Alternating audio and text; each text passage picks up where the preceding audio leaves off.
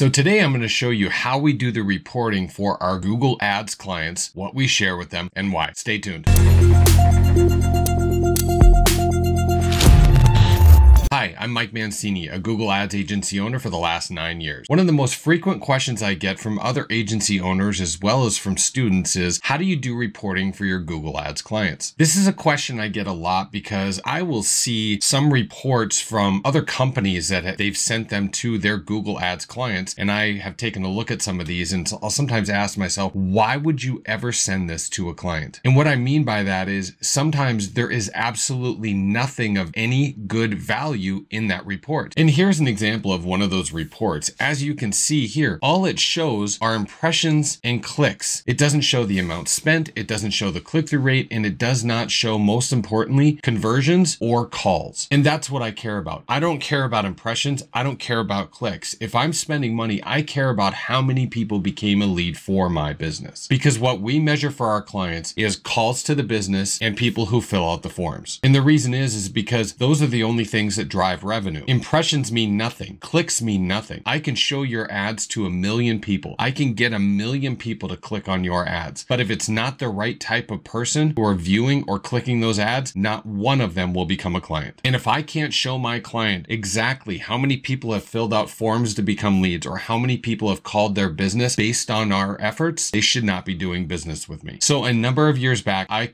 put together a very comprehensive report that pulls really almost too much information for my clients, and I give it to them. And I do this for 3 reasons. This report gives them actual statistics. Not only can they see clicks and impressions, but they can see how many calls, how many people filled out web forms, ad spend, absolutely everything. And when I say everything, I mean everything. This report is 7 pages long. Here's a quick look. The second reason is transparency. I give them this report because I want to not only show them what they're getting, but that I don't really have anything to hide. They hired me to do a job, and they can now see that I'm doing that job. I'm not just giving them hand-picked statistics to make it look like we're effective. I'm showing them that we are effective. And third, I give them a report like this to keep them out of the Google Ads account. The more information I give them up front, the more likely this is going to keep them out of the account. And the reason I want to keep them out is simple. It's their account.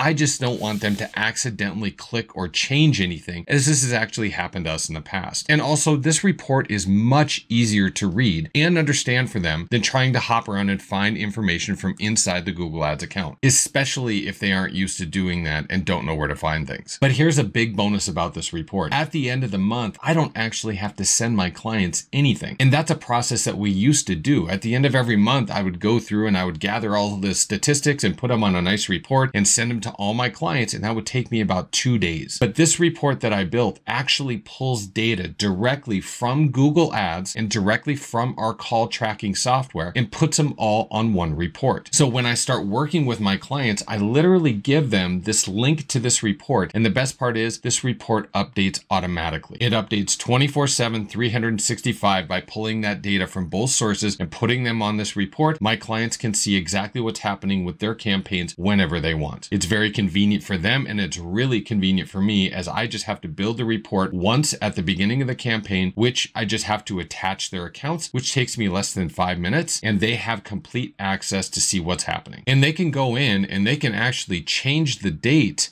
and look at the entire life cycle of the campaign whenever they want. And if you'd like a report like this for your clients, this is just one of the many templates that I include for my students inside of my ads agency course called Ads Agency Unlocked. This is where I show my students how to start a Google Ads agency from scratch or scale their already existing agencies. And I share with you everything that I have done to start, build, and scale my agency. If you want to read more about it, there's a link in the description area below. So what kind of reporting do you use for your agency, or do you use any at all? Let me know in the comment section below, as I would really love to hear about it. And if you receive some good value out of this video, please do me a favor, hit that like button, that subscribe button, and that little bell icon, and you'll be notified of when we release new videos each and every week. And it really helps us in the eyes of YouTube. And over to the right hand side, you will see some more Google Ads agency related videos. Thank you very much for watching, and I'll see you next time.